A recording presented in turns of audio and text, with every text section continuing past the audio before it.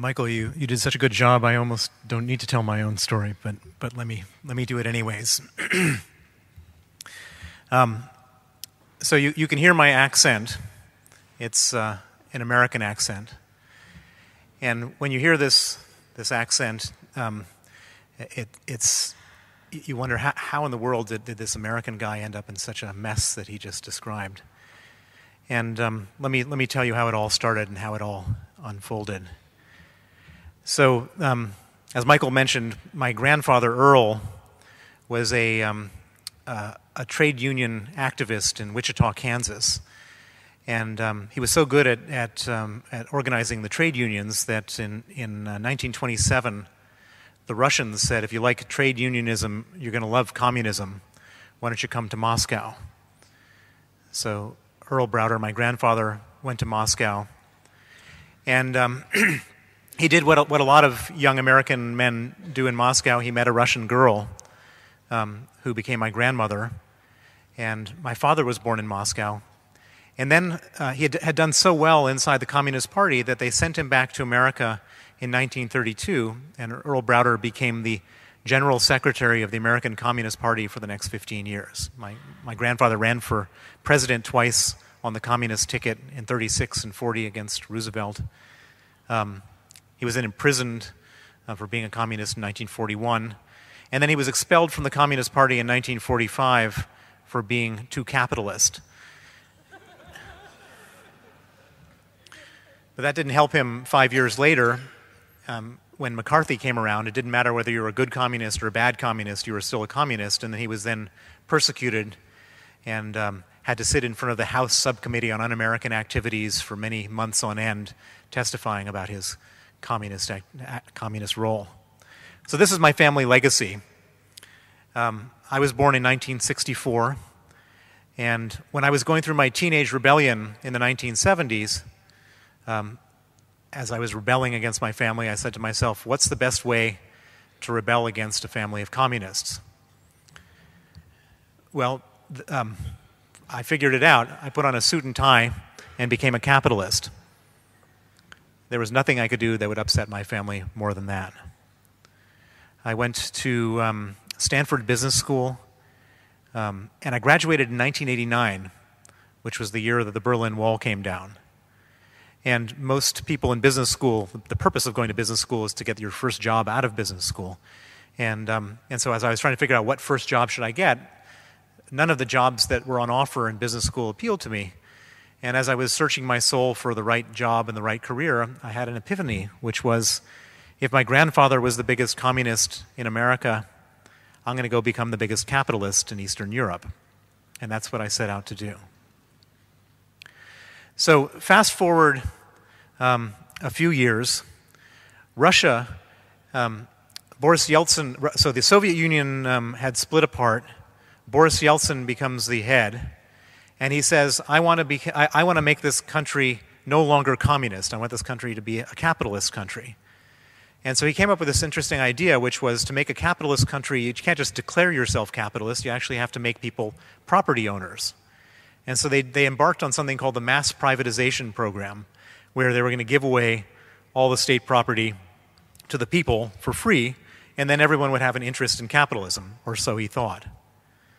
Well, as you all know, it didn't turn out quite the way it had been planned. Instead of the whole country getting all the assets, 22 oligarchs ended up with 40% of the country, and the rest of the people in Russia lived in poverty.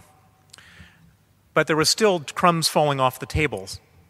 And the crumbs that I discovered falling off the table was the crumbs of shares of Russian companies.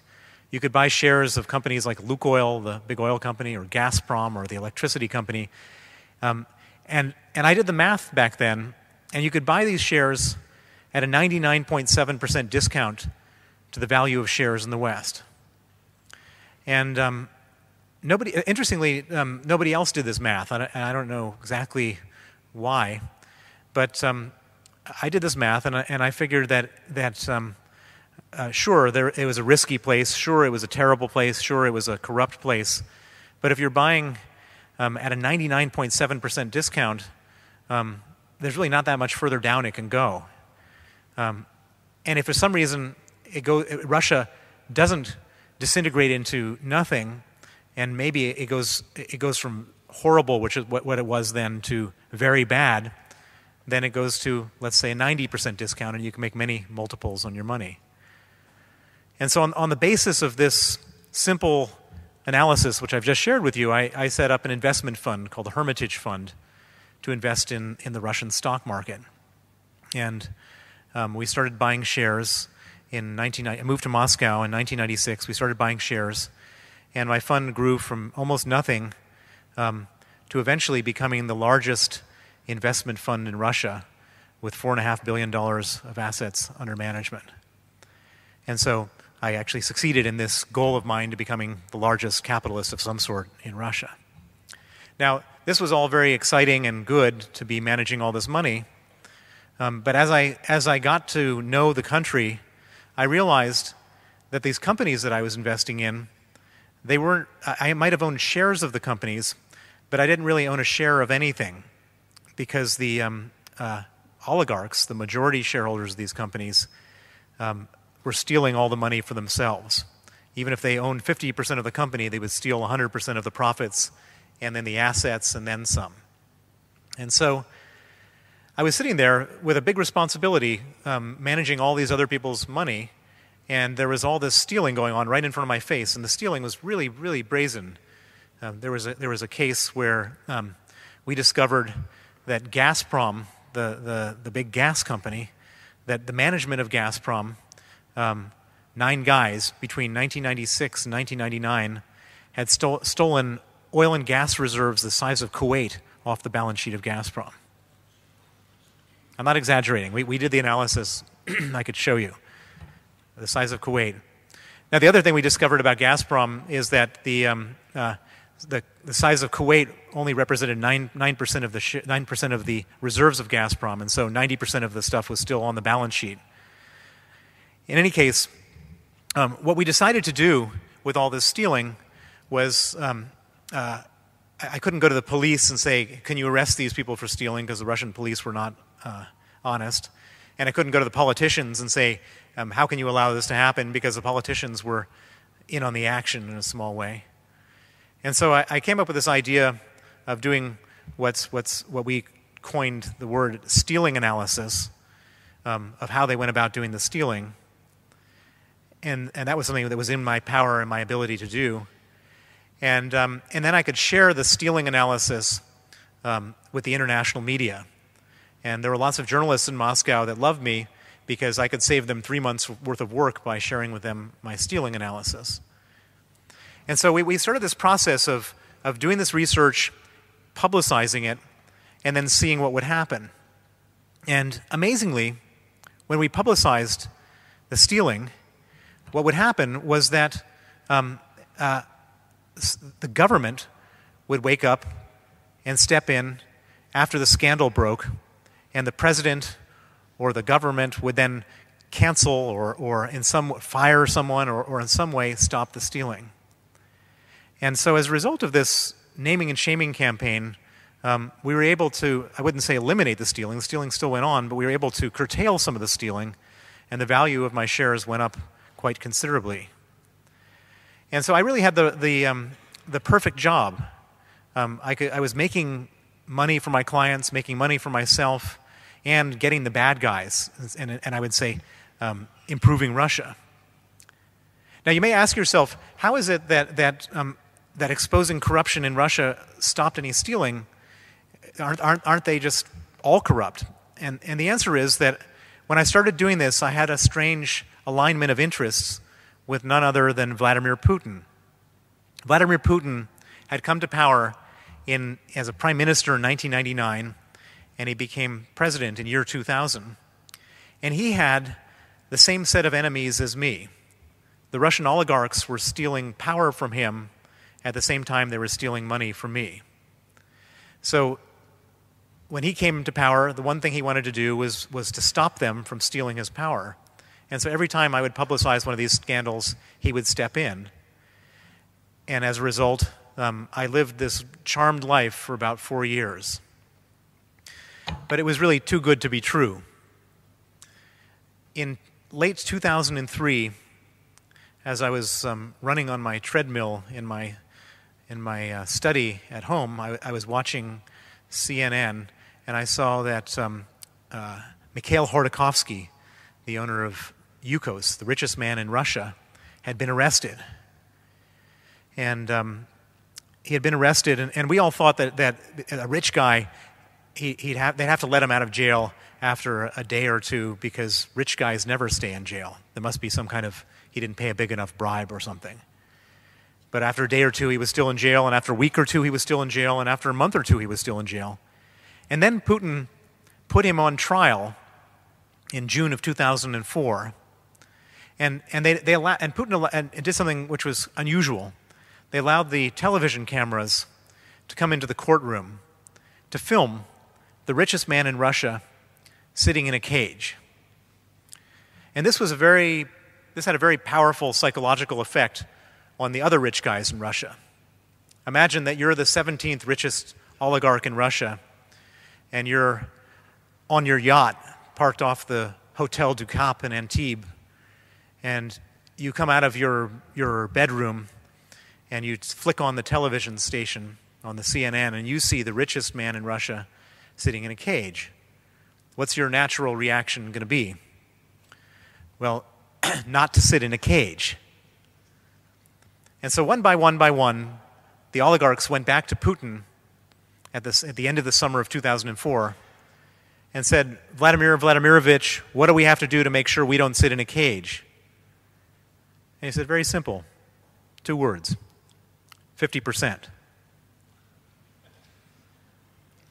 Not 50% to the Russian government or 50% to the presidential administration of Russia, 50% to Vladimir Putin. Now, I wasn't witnessing these meetings. It could have been 30%, could have been 70%. But what I can say for sure is that after that summer, the oligarchs became Putin's business partners, and Putin was no longer fighting with them. He was treating them much, much more favorably. And I hadn't read the tea leaves properly, and so instead of seeing how the tides had changed, I was carrying on with my naming and shaming campaigns. And as I was flying back to Moscow in November of 2005, after a weekend trip to London, I was coming to Sheremetyevo 2 airport. I went to the VIP lounge. What should have been a 5-minute ordeal getting my, or a 5-minute exercise getting my passport stamped turned into a 45-minute situation. And then 4 guards entered the VIP lounge, grabbed me, and escorted me down to the detention center of the airport. They locked me up. They kept me there for 15 hours. And then they frog-marched me onto a plane to go back to London and deported me from Russia. Several days later, we received a formal notification from the Foreign Ministry of Russia that I'd been declared a threat to national security. When the Russians turn on you, they don't do so mildly. They turn on you with extreme prejudice. And I knew that this wasn't the end of my troubles. This was the beginning of my troubles. And I said to myself, what do I have to do to protect myself from the Russian authorities? And there were 2 things that I had that they could have taken. One was they could have arrested my people, and the second is they could have seized my assets. And so I evacuated my staff as quickly as I could, and then I sold all the securities that we held in Russia so they couldn't seize them or take them away. And once I was finished getting my people out and getting the money out, I dusted off my hands and I said to myself, phew, there's nothing more they can do. That was scary, but I'm out, got everyone out, got the money out. I'm finished with Russia. It turned out that maybe I was finished with Russia, but Russia was just getting started with me. 18 months later, 25 police officers raided my office in Moscow. I kept an office there in case this story ever changed. I had 1 secretary, that was all. 25 more officers raided the office of an American law firm that I used.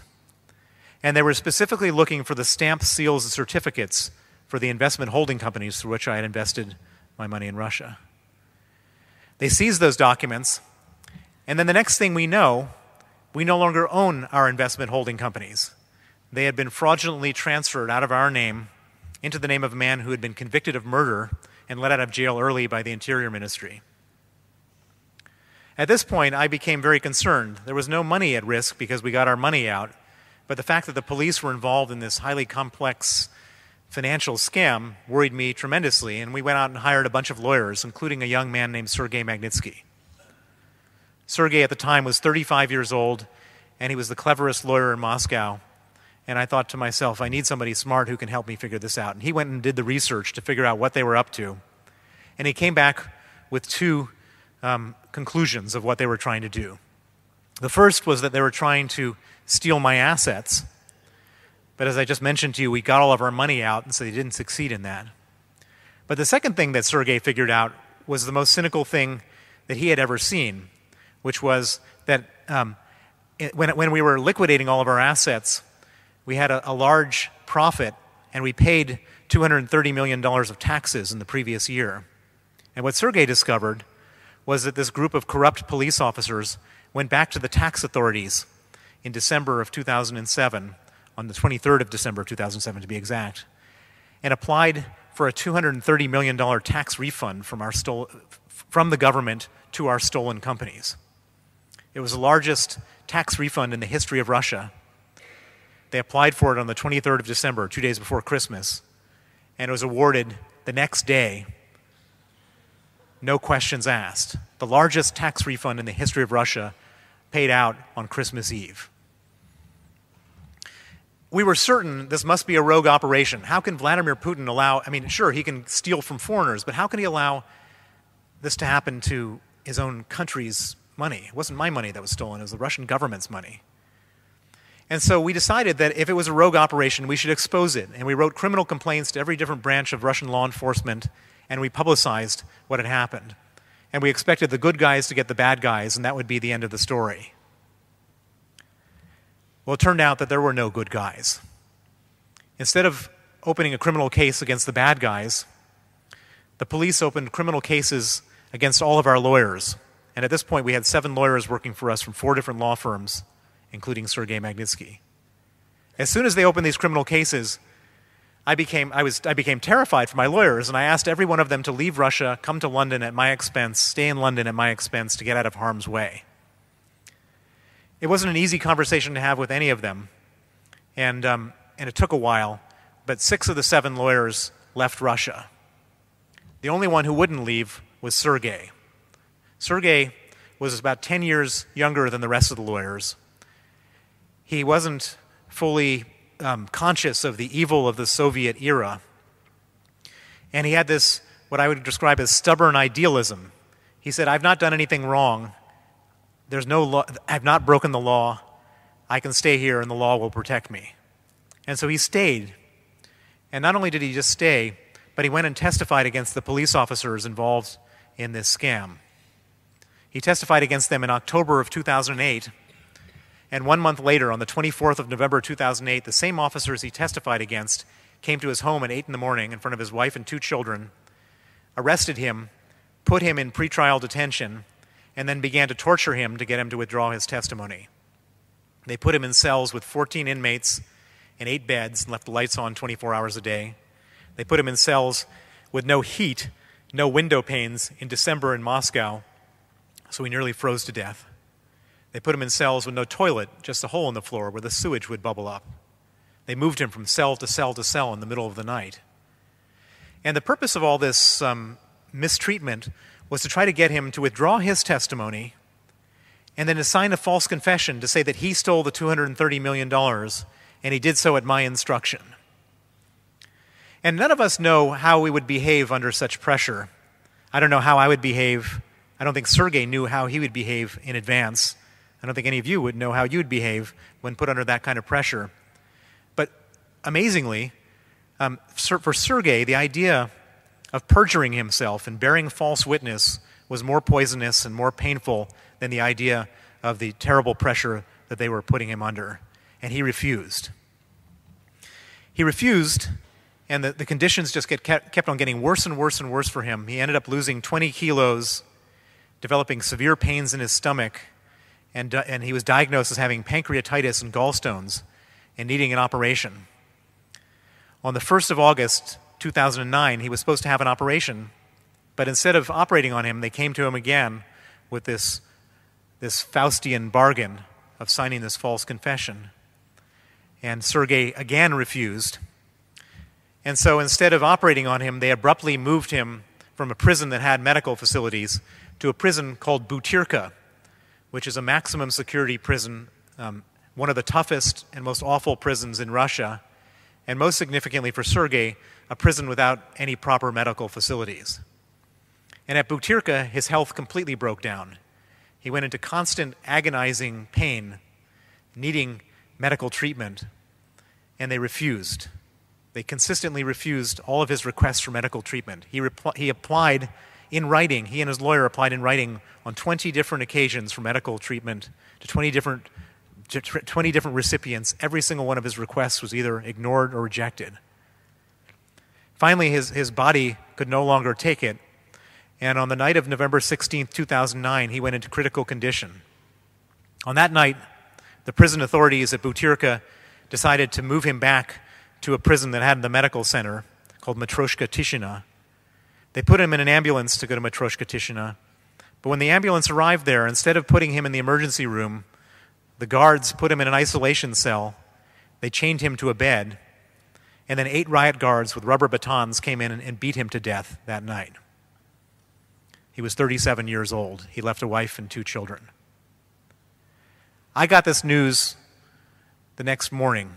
At 7:30 in the morning on the 17th of November 2009, my phone rang, and it was my another Russian lawyer calling to tell me that Sergei Magnitsky had been killed.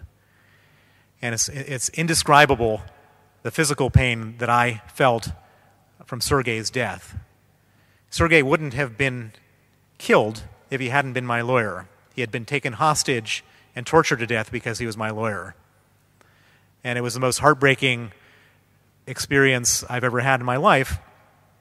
And I made a vow on that morning, then and there, that I wasn't going to let the people who killed Sergei Magnitsky get away with it. And this case was unusual in one very serious respect, in that Sergei Magnitsky had documented everything that happened to him. He wrote 450 complaints in his 358 days in detention, telling what had happened to him, all the abuse, who did what to him, when, how, where, and why. And we had copies of every one of those complaints. And even though the Russians never acted on them, they allowed them to be filed, and because they were filed, they were effectively official testimony from the grave of what happened to Sergei Magnitsky. This became the most well-documented human rights abuse case that came out of Russia in the last 35 years. And we expected, because it was so well-documented, that the people who killed Sergei Magnitsky, no matter how corrupt Russia was, would have to face justice. They'd have to throw a few of their own guys under the bus. But they decided instead to circle the wagons completely and absolutely and exonerate every single person involved. And some of the most complicit were given special state honors and promotions. There were only 2 people ever prosecuted in this story. Sergei Magnitsky himself, 3 years after he died, in the first ever trial against a dead man in the history of Russia, and me as his co-defendant. In July of 2013, they held the trial. It was a multi-month trial with prosecutors, defense attorneys, judges, guards. The only people that weren't there were the defendants. One was dead and one was in England. And they found us both guilty. I was sentenced to 9 years in absentia. Throughout this whole process, it became clear to me that if we weren't going to get justice in Russia, then we're going to get justice outside of Russia. And we weren't going to get these people for torture and murder because there's no jurisdiction for torture and murder outside of Russia. However, the people who did this crime did it for money. They did it to steal $230 million. And so we said to ourselves, those people don't like to keep their money in Russia. They like to keep it in the West where it's safe. They like to travel to the West where they can go on vacation. They like to send their kids to private school in the West.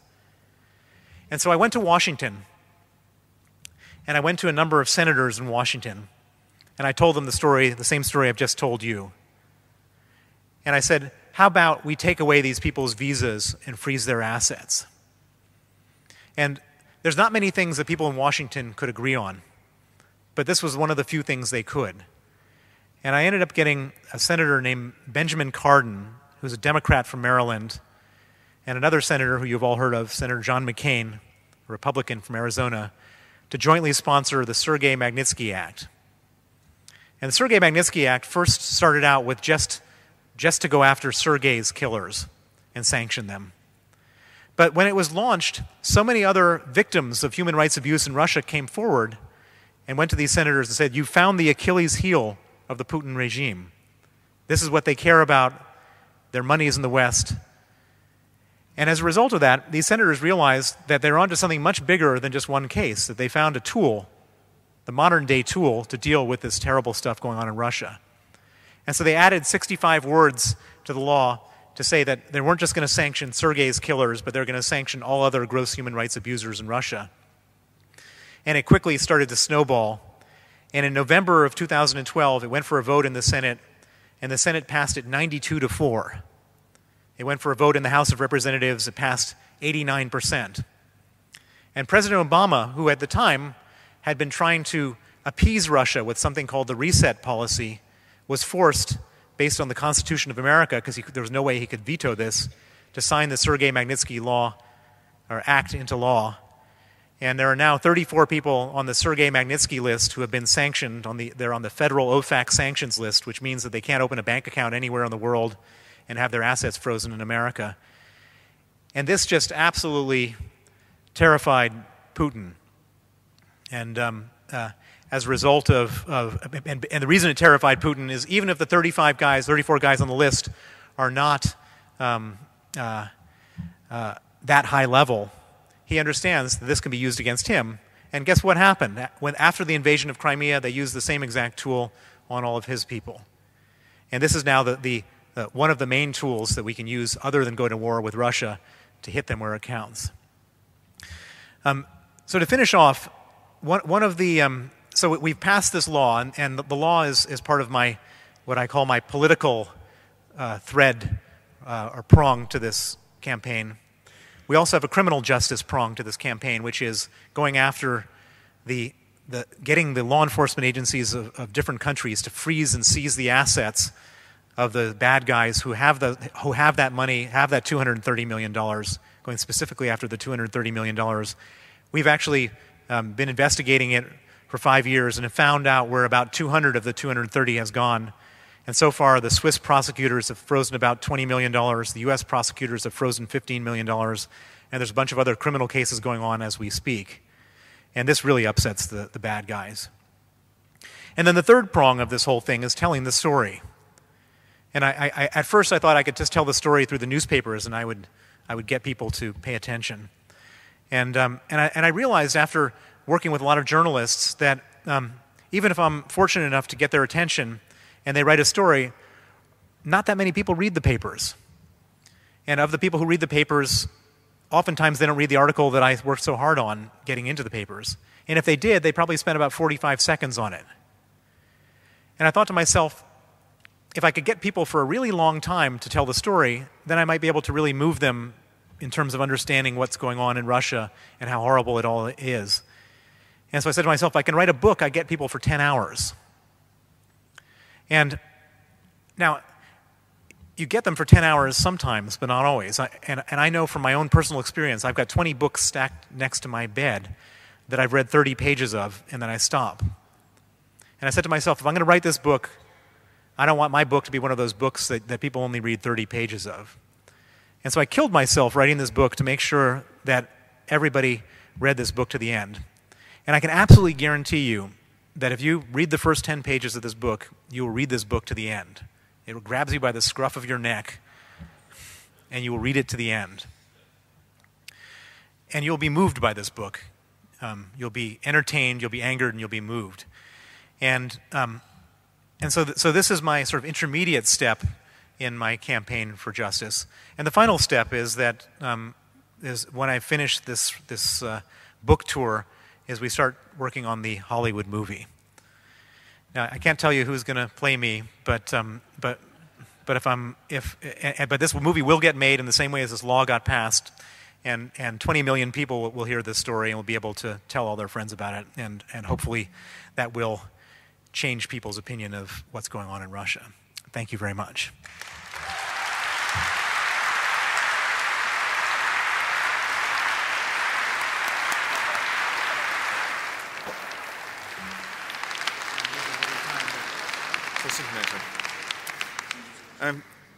Thank you very much, Bill Browder, for summarizing more or less your wonderful book, which reads like a John le Carré spy novel, and it's even more horrible because it's real life.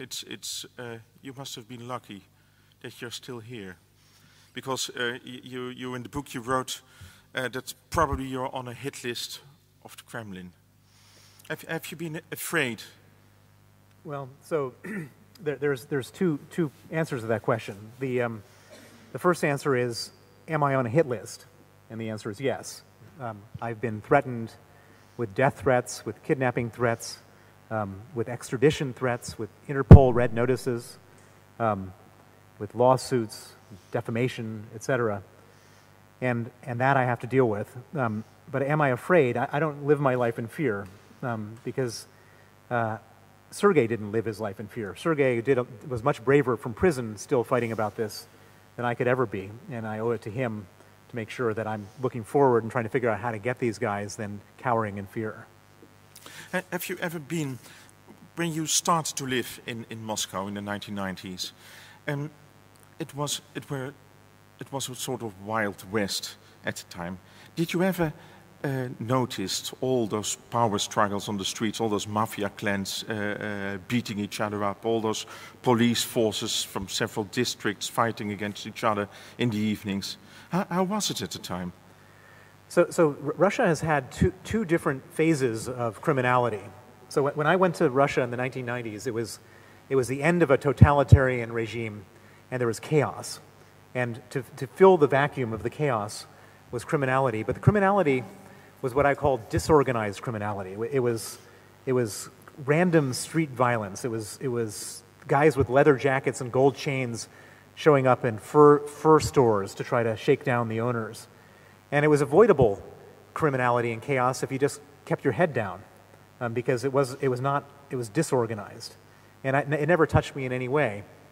What happened when Putin came into power is it became organized criminality. Putin became the biggest criminal. But what was your opinion of Putin in the first few years of his reign? Well, so Putin came in after Yeltsin and after the chaos, and so I should point out that everybody in Russia at the end of 1999 was in a state of moral exhaustion, because 22 oligarchs had basically taken away the whole country from the people. Nurses had to become prostitutes. Eminent professors had to become taxi drivers. Art museums were selling the paintings off the wall. The whole society had basically disintegrated because all the money had been put into yachts and villas. And so everybody was desperate for some type of an order to be restored.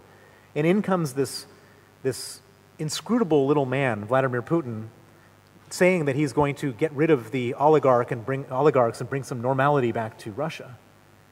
And I was cheering very loudly, and so was everybody else. And anyone who says they weren't cheering when he came in is lying. Because we were all hoping that the oligarch era would end and it would turn into a normal country again. And for a few years, it kind of was. I mean, Putin wasn't all that comfortable in his own skin, and he still felt accountable to the people at that point in time because he hadn't sort of established his dictatorship. But eventually, as I said, he got Khodorkovsky out of the picture. He became the biggest oligarch. And at that point, instead of having 22 oligarchs, there was only one oligarch. And it's much worse, actually, now than it was back in the 1990s. And what did you think about Mikhail Khodorkovsky at the time, in 2003? In 2003, he was one of the bad guys. And there's no question that he was a bad guy. And he changed during prison. Well, I mean, he certainly paid his debts to society. And I've met Khodorkovsky recently, and we both agreed that whatever disagreements we had in the early days fighting over money were far less significant than the agreement we have today about how Russia is going down the tubes. And so I forgive him, and I will work with him to try to find an end to this terrible situation in Russia. Mm-hmm. You write in your book that how easy it was to make huge profits in stock exchange. Maybe you should tell something more. Your first experience was as a consultant of Salomon Brothers London at the Moormans trawler company, where the management was able to buy 51% of the stocks for $2.5 million. So, what did you conclude after your research at the company?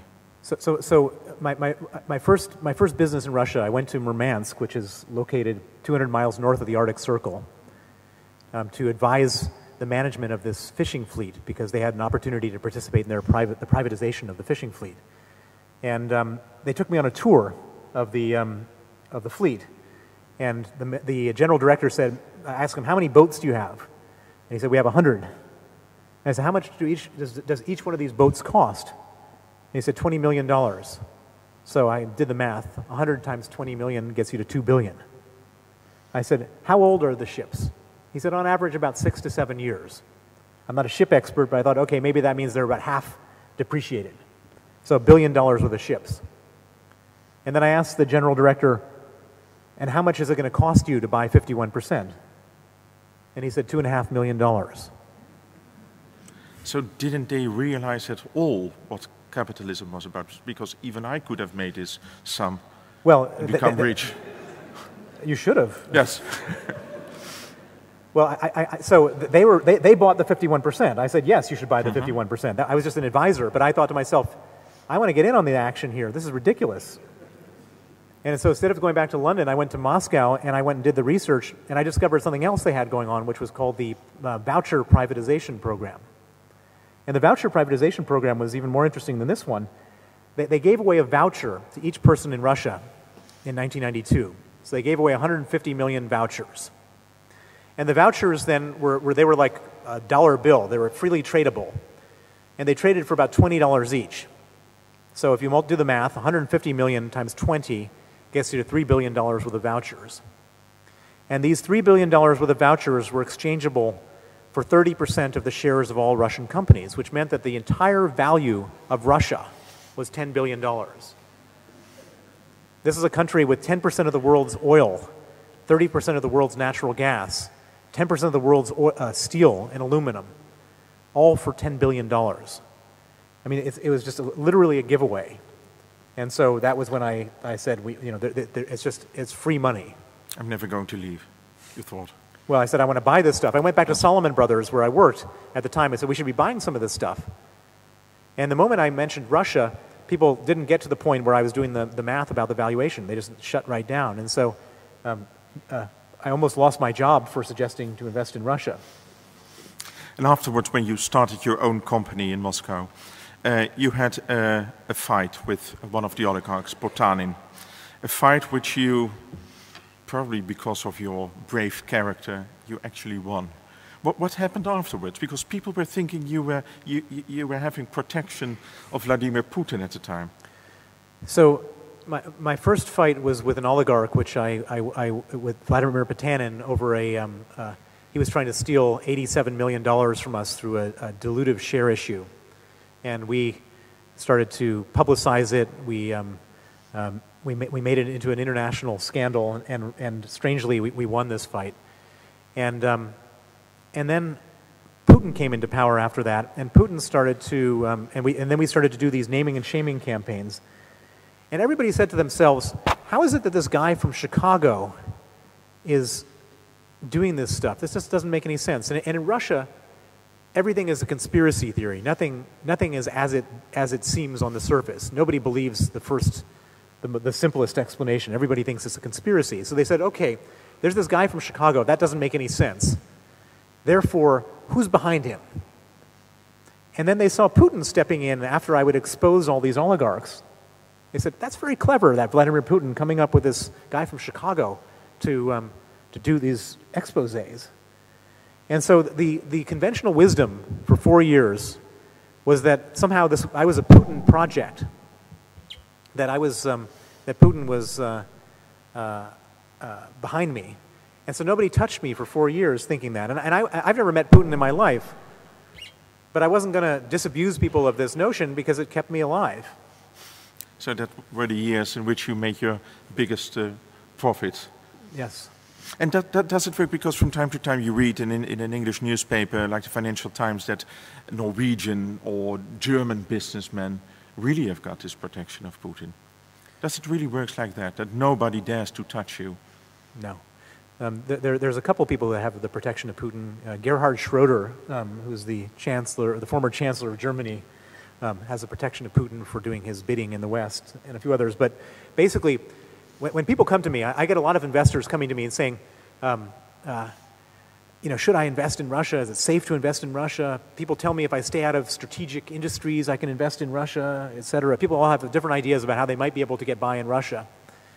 And the only way that you can get by in Russia is to make sure that you never make any money in Russia. Mm-hmm. Anytime you make any money, they're going to come after you for your money. And the worst thing about it all is that there's if you're a Westerner, there's only two options. You can either become part of the corruption in Russia, you can become sort of effectively part of a criminal enterprise, in which case you break the laws of the West, or you can do what I did, which was defy the corruption in Russia, and then you've effectively broken the informal laws of Russia, and then they'll kick you out, seize your assets, and put your people in jail and kill you. And so there's no good outcome. But in the beginning, and you're also right about it, you were convinced that a healthy economy and a healthy state needs transparency and openness. It does. And you tried to realize it. It does, I did, and it failed. And I often get people, there's a case study about this at Harvard Business School about my story. And I go to Harvard every year to, the professor presents the case study, and I sit in the audience for a little while, and they all say what they're going to do if they were me. And then at the end, for about 45 minutes, I come out and tell what really happened. And it's the one class at Harvard where the students cry. One case study at Harvard where the students cry. And then afterwards, I always get these kids coming up to me from Uzbekistan and Kazakhstan and so on and say, I really want to, you inspire me. Should I go back to Kazakhstan and try to improve things? And I say, no, you actually can't. You go to New York. Don't go to Kazakhstan, because you either become part of the system or you defy it and you go to jail. It just doesn't. There's no way around that. Mm-hmm. You unveiled with your actions, with the YouTube videos you posted about the whole system of tax inspectors, public prosecutors, police officers. You unveiled a whole system which is actually the basis of Putin's rule. Is it ever possible? Do you think it's possible to change it, or do we have to accept it as long as the junta, nowadays junta, is in power? Because we know it's a very small group of people, maybe 4 or 5, who are really dictating politics there. Putin is a criminal. He's a criminal involved in massive crimes, involved in this particular case of a cover-up of a murder. While Putin is in power, it's going to be terrible. You can't moderate his behavior. Can Russia change? I think that Russia is absolutely changeable. In my own opinion, there's 140 million decent Russians, hardworking, honest people, and there's 1 million really bad ones. And the 1 million bad ones have occupied the country. But it doesn't mean that the country is unchangeable. What it does mean is that while this man is in power, nothing good is going to happen. Mm-hmm. And also that those 140 million don't want to rise against their rulers, because they think, okay, when Putin has left, there will be another bunch of thieves in power. So the sort of science of revolution is not very scientific, but it comes down to two variables. One is how angry people are at how bad their country is, versus how scared they are of being repressed, imprisoned, or killed for going up against their country.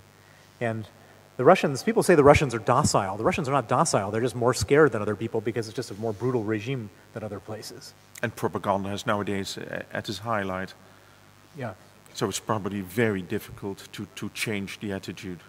Well, of ordinary Russians nowadays. I don't think that's true. I mean, if you look at these systems in North Africa, Tunisia and Egypt, you know, they lasted for a very long time until one moment it all fractured. And it all fractured based on economics. Why did Tunisia and Egypt fall? Was because we were in this world of inflation of food prices and oil prices, and people were living at subsistence levels, and finally they just couldn't afford not to uprise. And we're entering into a situation like that in Russia right now, where the economics have gone disastrously worse because of falling oil prices and because of sanctions. And it may very well be, and I don't think any of us can predict it, and I don't think Putin can predict it. I think he's sitting there terrified of what might happen because of the people's personal economic situation. Can you imagine the regime in the Kremlin is not interested at all in its own people? So do the sanctions work? The ordinary people suffer, but actually the regime doesn't mind at all. Well, what is the function of the sanctions? Well, so sanctions, the European Union has sanctions in place, and I've actually spoken to officials to talk about this at great length. They have sanctions in place in their own mind to alter the behavior of Putin, to bring him to the negotiating table, which is a stupid reason to have sanctions, because Putin is his behavior is unalterable. However, sanctions are very good for one very, very simple reason, which is that Putin is out there invading foreign countries right now, and what sanctions do, very simply, is it gives him less resources to go and embark on these dangerous, aggressive, murderous exercises. And so sanctions will not change Putin. Sanctions will hurt the Russian people. But sanctions will take away his ability, his money, and he's got to make choices about what bad things he wants to do, because he just doesn't have enough money to do all the bad things he wants to do. It has been told that actually the Russian army hasn't got the power or the money to start an occupation of eastern Ukraine. Do you believe that? No, I think that they could easily occupy eastern Ukraine, and they will occupy eastern Ukraine, and we're not that far away from, you know, a full-scale military invasion. And all these and I wouldn't believe a word of any of these ceasefires. The ceasefires are purely tactical moves. This most recent ceasefire was a tactical move to delay the arming of Ukraine by the EU and by the United States for 3 months. What do you think the West should do? Arm Ukraine with lethal weapons? So it's very simple. And people say, you know, if we arm Ukraine, it will enrage the Russians and they'll do bad things. Well, the Russians have been enraged by themselves without us doing anything. The Russians will eventually take Ukraine, and then they'll take Moldova and Georgia, and then go to the Baltics. And so the only question is, when do we want to start fighting with the Russians? Because we're eventually going to have to start fighting with the Russians. No. Oh, later on maybe. Because then the audience can ask its questions. It's now my time. How long will it take? Okay, I allow it. How long will it take the Russians? How long will it take to occupy the whole of...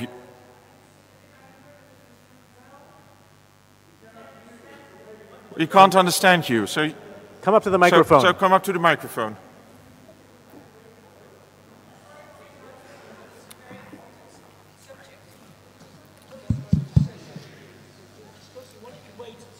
Yeah. Did I understand you well? That you said Russia might take whole Ukraine, Moldavia, and the Baltic states? Did you? Yeah. Yes. Well, how would it be in Europe then? I'm very worrying about war. Okay. So let's just go. Let's just go through the logic. Yeah.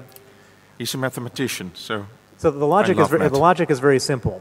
First of all, let me explain to you why Putin is there. Putin is not there because NATO provoked him.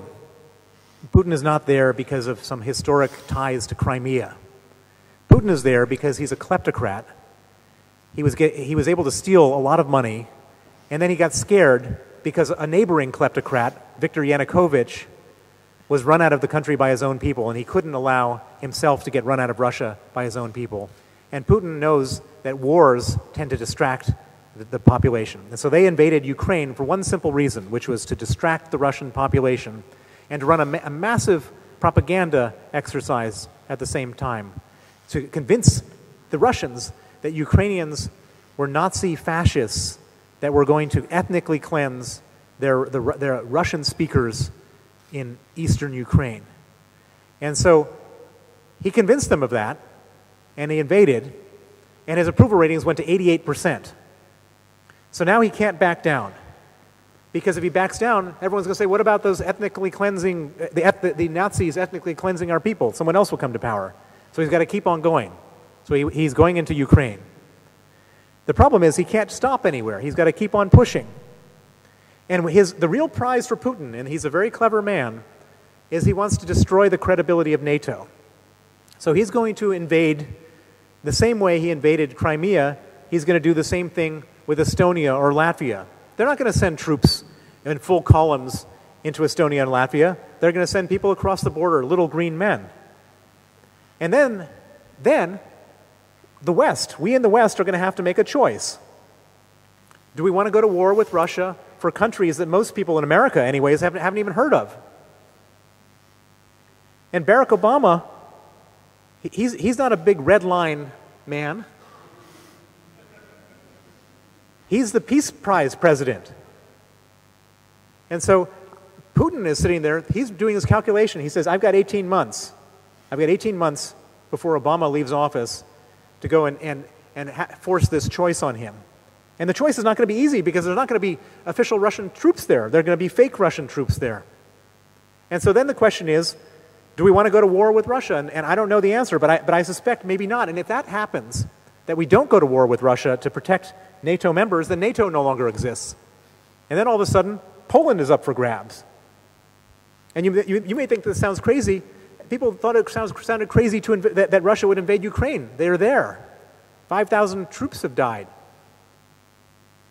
I completely agree with this point of view.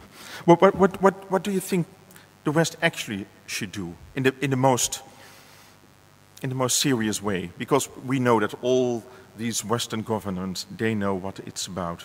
I spoke to a Dutch diplomat at dinner, and he told me we're not going to arm Ukraine. We are afraid of escalation.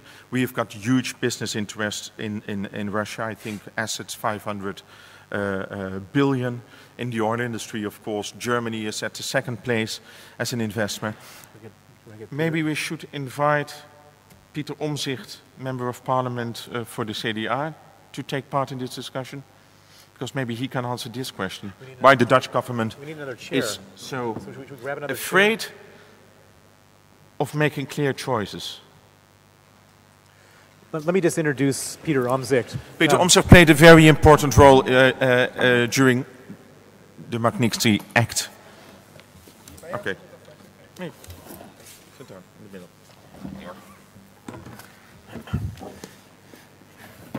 Peter is my partner who we stood arm in arm fighting the indifference over the Magnitsky case in the Dutch Parliament and in the Council of Europe. And he was the one who initiated a major investigation into the murder of Sergei Magnitsky in the Council of Europe, which ended up in a massive condemnation of Russia written by the Council of Europe. And I'm very honored to be having him join us here tonight. Good to see you in there. That's great. Peter, please tell me, why didn't the Dutch government accept this Magnitsky Act? Because Bill has been here for several times to convince members of Parliament of the importance of this act. Are we afraid because of our business interest? We're extremely afraid. And by the way, you're all bothered about Magnitsky. I would be even more worried about why we don't do anything after the MH17 downing.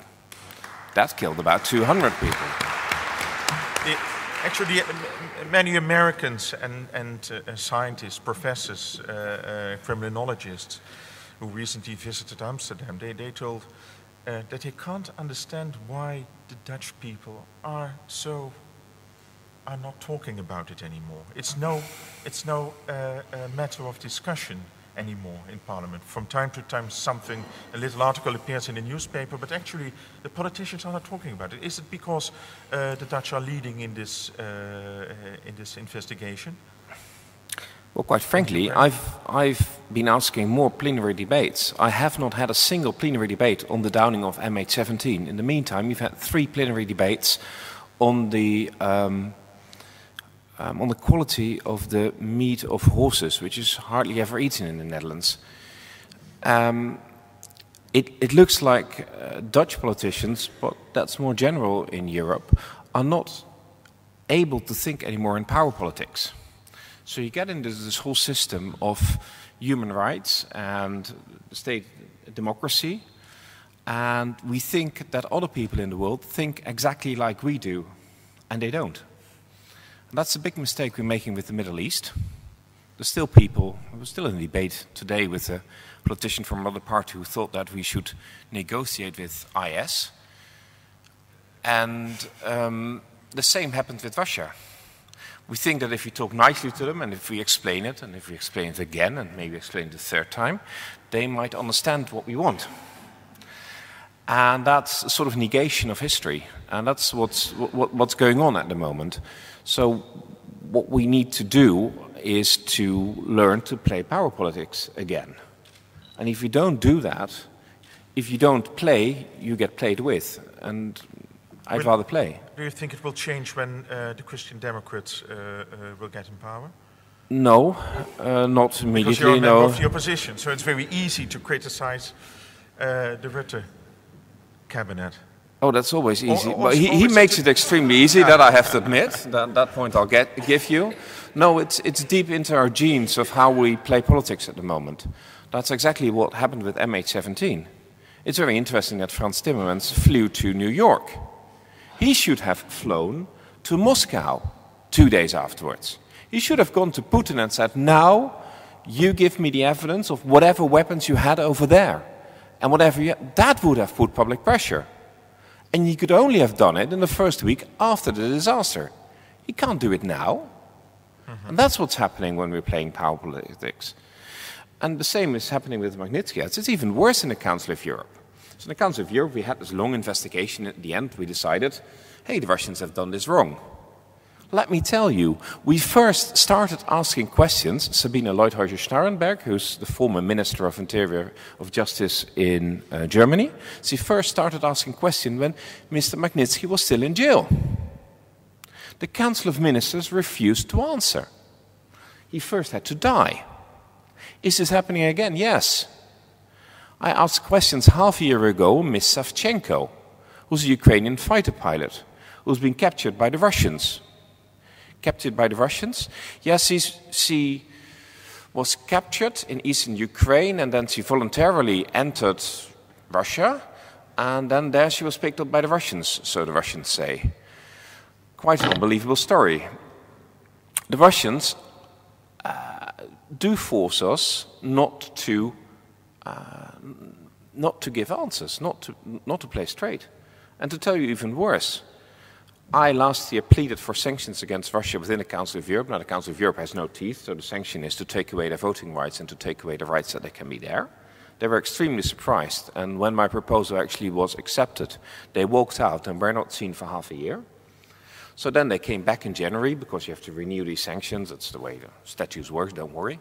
So in January I said, well, we took sanctions because of Crimea, and in the meantime they've invaded eastern Ukraine, they've shelled people. If anything, the invasion of Crimea was quite peaceful. I mean, one person was killed in the end, and it was a bit of shoving and stopping, but it was nothing. From everything that's going on, it wasn't military a big thing. The eastern Ukraine is a military big thing. Thousands of people died, not only people in the MH17. There was almost a majority who didn't want to put any sanction on Russia because they wanted to talk to Russia. Look, listen, if you're going to have that kind of behavior, you'll end up giving away everything. And that's what's happening with the EU at the moment. They don't know where their vital interests are. Let's see it a bit more international. In the British House of Lords bill, last week an investigation, a report was published in which the Lords acknowledged that they were sleepwalking more or less into a confrontation with Moscow.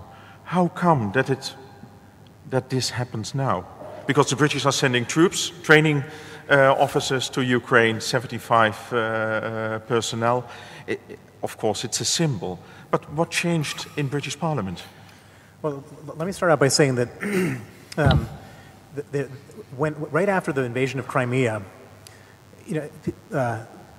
there was a guy walking into 10 Downing Street, one of the advisors from the Foreign Office, and the photographer caught him on, got a picture of his memo. And this sums up everything. The memo said, let's talk tough, but do absolutely nothing. Because all those rich Russians living in London. Right, and so why? Because basically Britain has got all this money flowing in from these Russian oligarchs who all buy houses and employ concierges and have drivers and manicurists and hairstylists. And nobody wants that to dry up. And so as a result, they're basically Britain and BP. And so basically as a result of the real estate agents and manicurists and oilmen of Russia, Britain has to sacrifice the strategic security of Europe. And the British also, together with the Americans in 1994, they signed the Budapest Memorandum, in which they assured the sovereignty of the Ukrainian borders in exchange for the nuclear rockets. This is really good. This is really good. So they finally feel responsible. So these guys. So Britain. So Ukraine had a bunch of nuclear warheads at the end of the Soviet Union. John Major and George Bush went to Yeltsin and Kuchma, who was the president of Ukraine at the time, and they signed a treaty called the Budapest Treaty, which said, the Ukrainians said, we'll give up our nuclear warheads as long as you protect our territorial integrity. They signed a treaty. And then all of a sudden, 20-some-odd years later, Russia invades Ukraine. And what did the Americans say about the treaty? They say, well, it wasn't really a treaty, it was a memorandum of understanding. This is what they said. I was there. I was there with Madeleine Albright and Condoleezza Rice, who both were justifying it, saying this is a memorandum of understanding. Well, what's a memorandum? And so I mean, nothing matters. And Putin is watching this and laughing because he knows that the NATO treaty is a memorandum of understanding. Well, we're now talking about Ukraine, but I think we should take one step before. What happened is we got into war with Russia and Syria before we got into war with Russia in Ukraine. Russia is supporting the Assad regime. The US has been thinking and then training and then not training and then training and then not training the opposition. The opposition they officially trained has disappeared. So the West has shown lots of signs of weaknesses in the sense of what it wants to reach. And it's given also some excuses. I mean, it did not very intelligent things in invading Libya, for instance, which in the end means that we gave lots of signals over the last 3 to 4 years to Putin that we don't know what we're doing ourselves with NATO. And he's exploited that to a big degree. I'm slightly less... I think that in the end we should have a deal with Putin. If you really look what our strategic interest is, then we might actually have more to fear within the Middle East at the moment than we might have to fear from Putin. Oh, I think it's the other way around. I think the Middle East problems are more or less the Hofstadt group in the desert, and Russia really can start a nuclear war in the center of Europe. Putin is up to it. Putin is up to it, definitely. When he really feels that he is going to lose, he can launch a nuclear missile. Yes, but he could. The whole thing about Putin is, if he were to invade all the countries you were mentioning, I think he may overstretch himself. The Russians are strong, but are not that strong in that they're capable to having a war at multiple fronts. They still have too long a border, too many difficult spots, be it from North Korea to Ukraine, to do everything. He's crazy enough that he can do it, but he wouldn't be able to sustain it. But the damage that could be done in the process, which you described, is enormous. Aren't we mistaken when we say that Putin is crazy enough? Because I think actually that Putin is a very rational man. He exactly knows what he's doing. He's standing with his back to the wall because of the chaos which he started himself in eastern Ukraine. But I don't think he is crazy. He is very rational, thinking what he can do. They are more or less making some new strategies. Of course, they are not going to invade the Baltic countries, but they can do more or less the same as they are doing in eastern Ukraine. Ukraine, in Latvia and Estonia, and they already started it more or less. In Estonia, they already had one incident, yes. And even the Russians in Estonia, the Russian nationals in Estonia, there were some military maneuvers the last few days, and Dutch soldiers took part in it. And the Russian population said it's a provocation of Putin, and they really became angry. Yeah, no, but it's very difficult to... So it's easy to start a new conflict over there. Bill, what do you think? Well, I think that I used to go to the White House. A friend of mine was the president's national security advisor on Russia in the White House. He became the ambassador eventually to Russia. And I used to go to him, and I would have these conversations with him about Russia. And he was saying, Bill, you need to understand that we need Russia to deal with Iran. And I said, you just mark my words, in 10 years from now, we're going to be having the same conversation, and we're going to need Iran to help us with Russia. What should we give Putin to put him at ease? Giving is the... He only understands force. Right now, he's encountering no resistance whatsoever. And the reason he is encountering no resistance is because in the West, we've had 50 years of peace. We have a bunch of soft leaders who have never dealt in a wartime situation. And sometimes you have to threaten war to have peace. And Putin understands that as long as nobody is ready to step up to the plate, with the exception of the Ukrainians, that he can continue pushing and provoking everywhere. And so the one thing we can do, which is a pretty low-level thing to do, is if the Ukrainians are ready to lose lives of their soldiers, we should at least give them weapons so they can keep the Russians busy over there so they're not busy invading other places. Do you think Ukraine has got a chance to become, in 10 years' time, a normal European country? I think Ukraine already is going to be a frozen conflict for a long time. Which will deteriorate. It may be a frozen conflict, or it may be a hot conflict. If only it were a frozen conflict, it would probably now settle for it. You know, the one thing I just want to say one thing, which is that everybody's talking about avoiding a Cold War. If you listen to the rhetoric of European politicians, they say we want to avoid a Cold War. In my opinion, a Cold War is the best possible outcome. We're never going to be able to go back to the status quo. So there's only two options, a hot war or a Cold War. And a Cold War is basically a situation where they're not moving forward and we're not moving forward, and everybody is stuck in the same position. Peter? Yes, and we should be able to win that one, because remember, in the last Cold War, the border we still had, on the Russian side, we had Ukraine, we had Hungary, we had Poland, we had Romania. All of them are now on the western side. So the resources are still in the West and Middle Europe. So we should be able, this should be an easy thing to do. But I agree completely that without any show of force, we will lose out. Because that's the whole thing we constantly say. Do you want anything more, Mr. Putin? It's like saying to my daughter, do you want any more sweets? I know the answer. Even if she's completely sick, she'll say yes. And that's how we're behaving. We think that we're negotiating like we're negotiating here, or we're negotiating in Dutch politics between coalition partners. That's the way we're negotiating with Russia, and we need a different style of negotiation. Because there's no win-win situation with the Russians. There may be win-win situations, but you only have to... The problem is they will always take it and then start from negotiating from there. Yes. And look, listen. We already have the first atlases which have already colored Crimea in the color of Russia. We've given it away completely. I'm pretty sure that if Russia tomorrow comes up and says we'll give back eastern Ukraine, no one will start about Crimea. Okay. No one.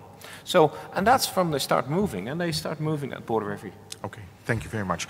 I'd now like to give the microphone to the audience.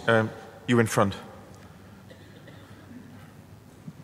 I'd just like to ask you about financial sanctions, because, for example, in the case you were telling us about when you started talking to US legislators about freezing the assets of certain Russians in the United States, don't they just move their money to Singapore or Hong Kong or something like that?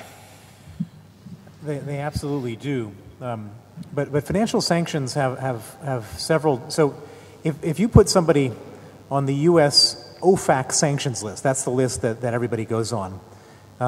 It doesn't just, let's say they move their money.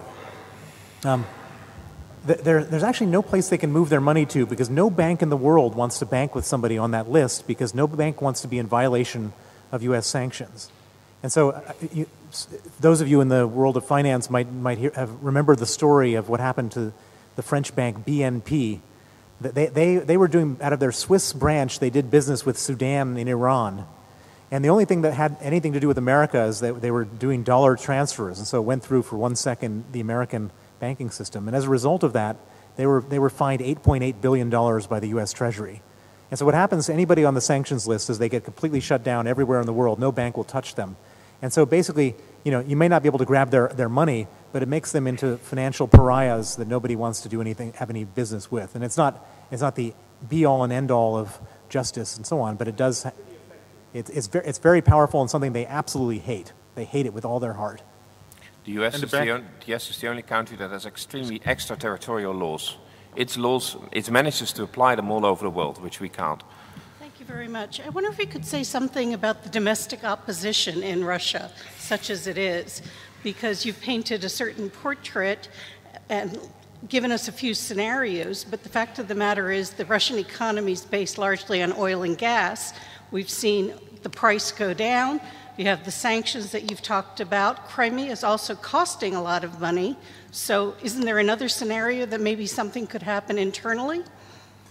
Well, the answer is yes. Nobody knows for sure. So Putin is a very clever guy. He's a very scared guy and a very clever guy, and he doesn't want to have anybody overthrow him.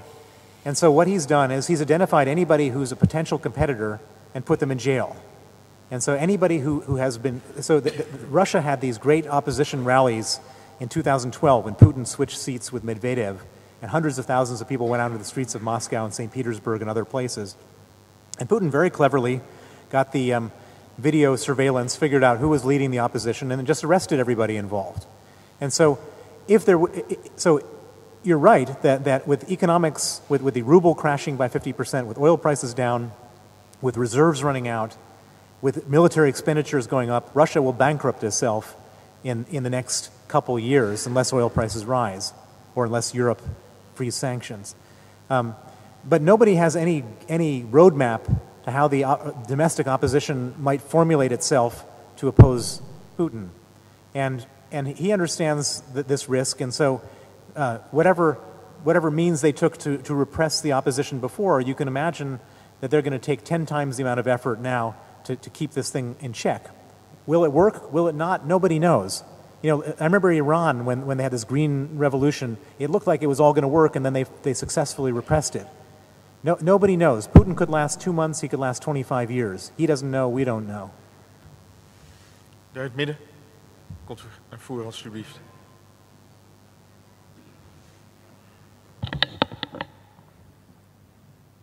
Hello. Hi, Bill.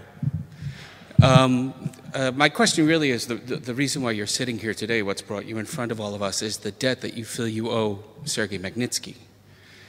And you've been traveling the world in an effort to get justice for Sergei, get laws passed which are blacklisting people who you feel were involved in his death.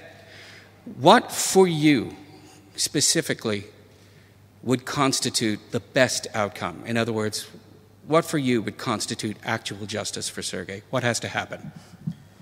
Thank you. It's pretty straightforward. The people who tortured and killed him are prosecuted in a court of law in Russia and found guilty and put in prison for their crimes. That's the only justice. Anything that I'm doing up until then is a stopgap, intermediate measure, it makes me sleep a little bit easier at night knowing that the people who did this to him aren't enjoying absolute impunity, that they're bearing a cost, that they're upset, that their lives are complicated. I believe that when the Putin regime falls, and coming back to the previous question, if it happens in 2 months or 2 years, then the tribunals of the crimes of the previous regime will be the Magnitsky tribunals. I believe that they'll be the first tribunals because this case has become notorious. This is like the Steve Biko case in apartheid South Africa. This is the most emblematic case. And that's the only thing that's going to bring me true calm after this whole thing is over. Do I think that the regime will fall and that we'll get that justice? Yes, I do. I really do. I think that Putin, everyone asks me what's the probability? I don't know how long, what's the probability of Putin losing power, but what I do know is that whatever the probability was before, it's gone up a lot since this military adventure because the economics have crashed so spectacularly. Meneer in het beige truitje. Thank you very much for being here, sir. What I would like to ask you, on the one hand, there's the travel restriction for the various people out of Russia, but yet we have these oil company CEOs flying directly to Mr. Putin, traveling in, and still keeping his operation going to a certain extent. Is there anything we can do about that, sir? Have you any ideas on that?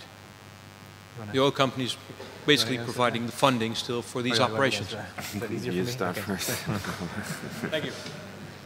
Well, the sanctions that have currently been put in place on Russia as a result of the actions in eastern Ukraine, there are what's called sectoral sanctions. And those sanctions are quite severe. And those sanctions forbid Russia or the Western financial organizations from lending for longer than 3 months to a variety of Russian companies, including Rosneft, one of the big oil companies. And on top of that, there are sanctions that forbid Western companies from providing technology for the oil business. And so we can't prevent Bob Dudley from going over there, but for all intents and purposes, there's not a whole lot he can do over there at the moment to assist the Russians in their actions. Mevrouw, nogmaals. Sorry? U wilde. Oh, thank you. You said Putin might be out of destabilization NATO. Did I understand well? I didn't hear you. Oh, did I understand you well that you said Putin is out of, wants to destabilize the NATO? Yes. How do you see the world would look like when that would happen? I think very bad, but how do you see it? It's a very scary thought. So the purpose of NATO, for those of you who don't know, NATO is the North Atlantic Treaty Organization, which means that a number of countries, most civilized countries in Europe, have an obligation to one another for mutual protection if somebody invades or challenges their borders. And what this does, in principle, this combined with the European Union keeps us all at peace. If either the European Union were to fracture or the North Atlantic Treaty Organization were to fracture, then all of a sudden it's every man for himself. And then people start making all sorts of decisions. And it may be that people don't even have troubles with each other, but end up having to align themselves with Russia because that's the least worst opportunity. And you'll end up in a situation where, Poland will be exposed. If Poland, and then, I'm always amazed. I was just in Germany doing the same talks 2 days ago, and the Germans are absolutely against providing military equipment to the Ukrainians. And I'm thinking to myself, why would the Germans be against it when the U.S. is for it? Germany is going to be the front line at some point. It's absurd. Why not let the Ukrainians fight the Russians for a while before the Germans have to? But this is this change of power leadership which has to be transited, I think. Yeah. Peter, maybe you can comment on it.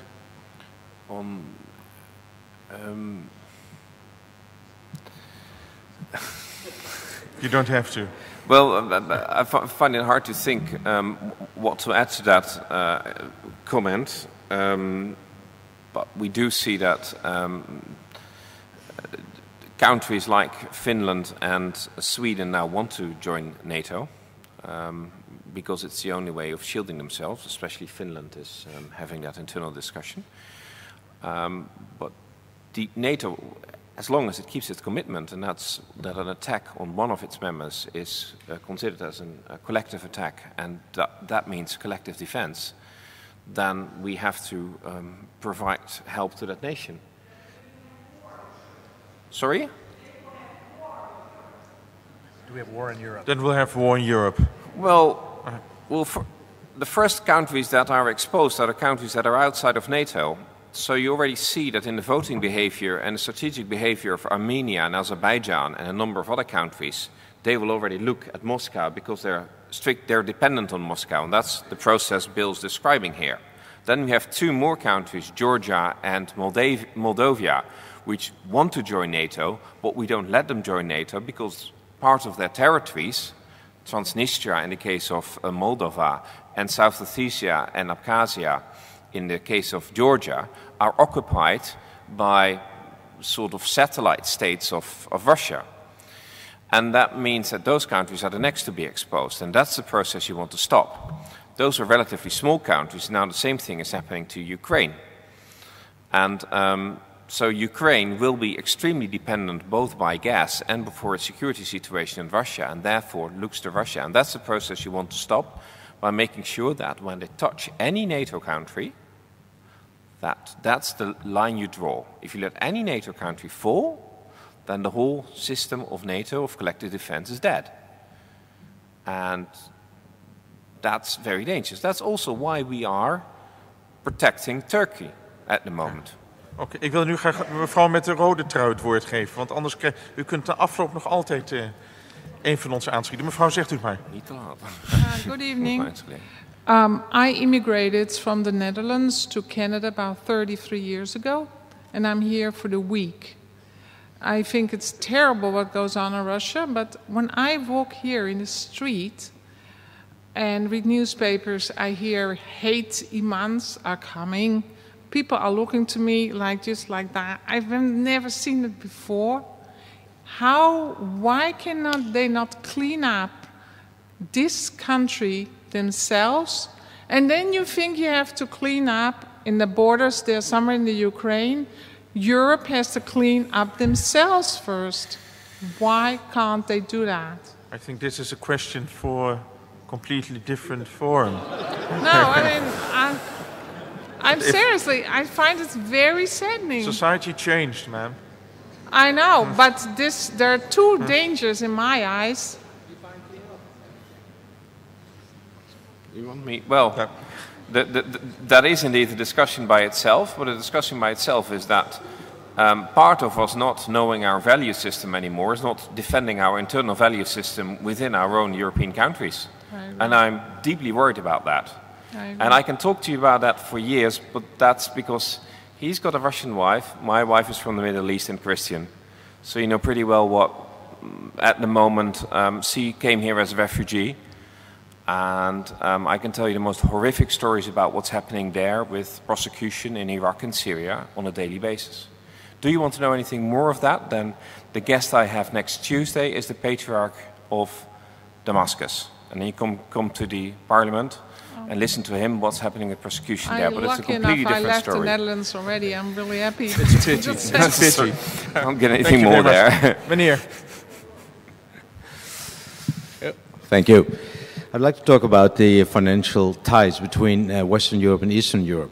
And we are in a very weird dilemma, and I don't think we get out of it. Step by step, very slowly, we are increasing the sanctions on Russia, whether it's very strong or not, whatever we think about it. There are huge invested interest from many companies, from many banks. Take the Raiffeisen Bank, for example, in Austria, just to mention one. Of course, many big German companies, Siemens, just mention them. As a matter of fact, in the same page, I read the interview with you. There are some people who do read your interviews with you, don't worry. And on the same page, it said that, it might have been even in your interview, I'm not too sure, that the huge, let's say, Dutch companies, of course, Shell by all means, Philips, Axo, okay, we can mention Unilever, should simply write off all their assets in Russia. They should forget about all the investments they made there because they will be soon, or not so soon, whatever, worthless. Now, we take this into consideration, and we look on one side at the long story of whatever you call it, terror in Russia. We should not forget that Stalin killed perhaps between 30 and 50 million of his compatriots, of other Russian people. So this is a part of the history of Russia. And we look at the weakness of politicians in Europe. Fortunately, there are a few exceptions to the rule as well tonight, but most of them are very weak. So what the hell should we do? I mean, this is the dilemma. No, there was an idea to cut off the SWIFT connection between the financial system of the United States and the Russian banks, which would imply that they would collapse more or less the same day, which could be a good idea. But with all those interests which are contradictory, where the hell do we go?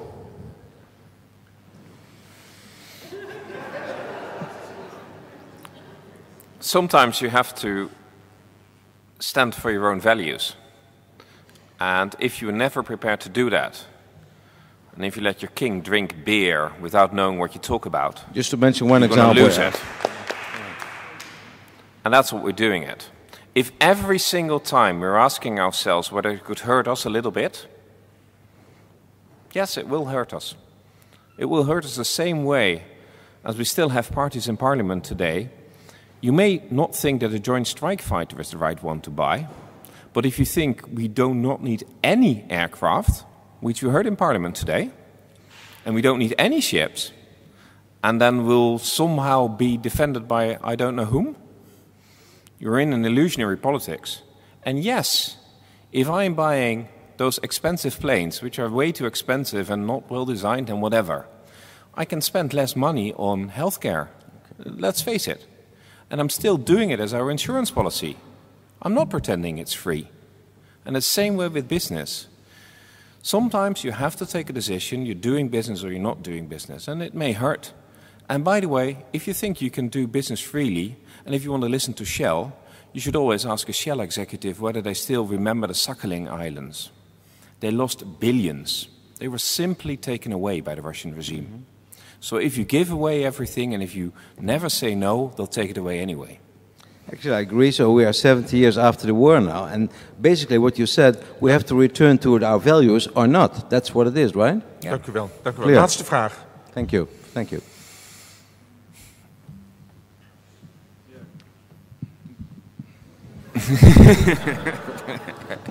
Good evening.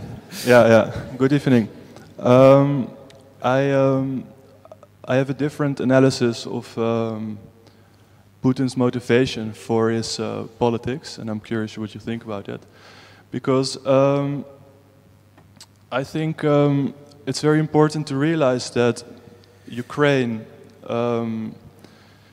in the eyes of Russians and in the eyes of Putin especially, has never ceased to be part of Russia, and as it is ethnically and culturally very much Russian. And I think it's important to note that, for example, Crimea in summer has been always very Russian.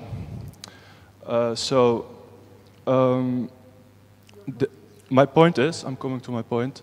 My point is that I agree with your analysis that Putin was very afraid when Yanukovych was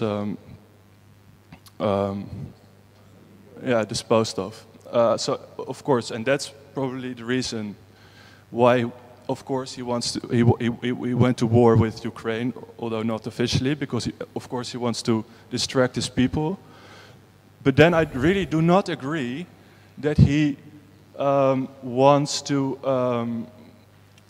take other former Soviet countries. For example, Georgia. He could have done so in 2008. He didn't. This is my analysis, and it's very different. So let me please conclude. Give me 2 minutes. I think my analysis is quite substantial. And I think really it's important to see that Ukraine is being perceived as a loss of Russian soil, though it might sound strange, whereas the Baltics and Moldavia and Georgia are really, really a different case. And I'm interested in what you think about this. Bill. First, I'd like to comment that before this conflict started, 97% of the Ukrainian population did feel itself Ukrainian citizens, Ukrainian nationals. And it was only Russia which set up two populations, which were brother peoples for hundreds of years, against each other. You should not forget that. Of course, yes. Oh, this is of course true. Bill, you know, there's a lot of places that different countries had some connections to. You could say that California was part of Mexico. You could say that Alaska was part of Russia. I support the Ukrainian cause. This is not my point. My point is that that we should be less afraid of Putin taking the other countries or being against NATO that aggressively, because I hear a lot of aggressive rhetoric, and I'm only trying to sort of... So only time will tell, but yeah, sure. it all depends on your analysis, and your analysis is not that different from the analysis of the Washington status quo, which is that this is somehow about Ukraine, that it can be negotiated based on NATO, based on Ukraine, and if you're correct, maybe it can be, but I don't believe it can be, and I believe that anyone who's trying to negotiate about Ukraine doesn't understand that this is driven not by Ukraine, and this is a fundamental point. If you think it's driven by some version of Ukraine, then it can be negotiated. But I don't believe that, and I think that time will prove that Putin is doing this not because of Ukraine, but because of his fear of being overthrown and need to be in a war, and you can even see. No, I agree. Okay, thank you very much, ladies and gentlemen. Bill Browder has got to fetch his last bus home. This is the end there's one more of question. a very. Let's let the last man ask his question. Okay, and then we'll go. This will be the last question. For Bill Browder, there are two popular metaphors doing the rounds about Vladimir Putin's psyche, and I wonder which one you would adhere to, or maybe you think they're both simplifications. One is that he's a chess player. I think that's Radovan Skorsky and Applebaum. And the other is that he is a judist. I don't even know the word in English, judoka. The sport that he actually is very good in. He has a black belt. Being a metaphor for being a very long-term planner and an opportunist. Now, you seem to say he stumbled into Crimea, basically because of the Yanukovych exit. But do you credit him with now a lot of strategic planning? So, how about a third metaphor? Putin is a poker player. He's got a hand. He's playing with a hand of twos, and he's bluffing the hell out of the West with a pair of twos. That's what he's doing right now. It's and he's doing everything he's doing is tactical, not strategic. I don't believe he's a chess player. He's sort of a checkers player. If there was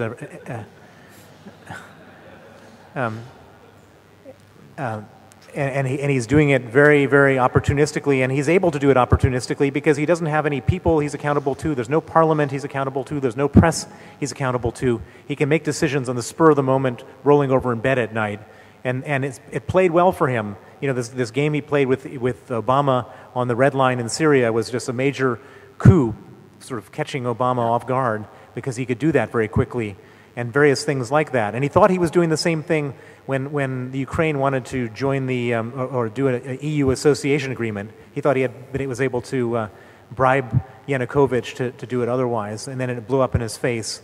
And since then, all of these tactical moves haven't been strategic; they've been tactical, and it hasn't worked out well for him.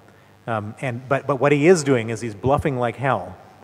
And at the moment, we're folding on every hand because even though he has got a pair of twos and we have a full house, we don't seem to understand that we have a full house. Yes, but we have more nuclear weapons than he does, as the West, and better ones. No, I mean, if you're talking about bluff and counter-bluff, we can do that. The other thing which makes Putin extremely vulnerable and behave like he does behave is that he's basically, through every political adversary in prison, made sure he took away the money of everyone who was rich and wasn't his friends, which means that he's pretty sure what his fate will be once he leaves office. He has no way to leave office like anyone has in the West. He has to stick in the office.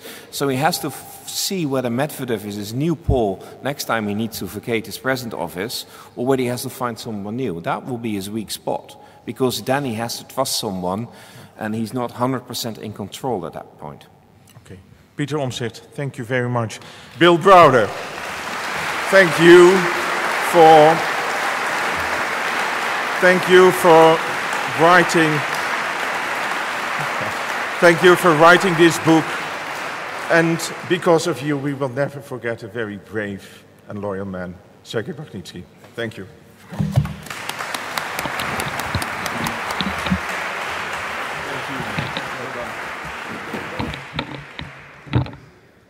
Thank you also, excuse me, thank you also on my behalf for your bravery, for your being with us this evening.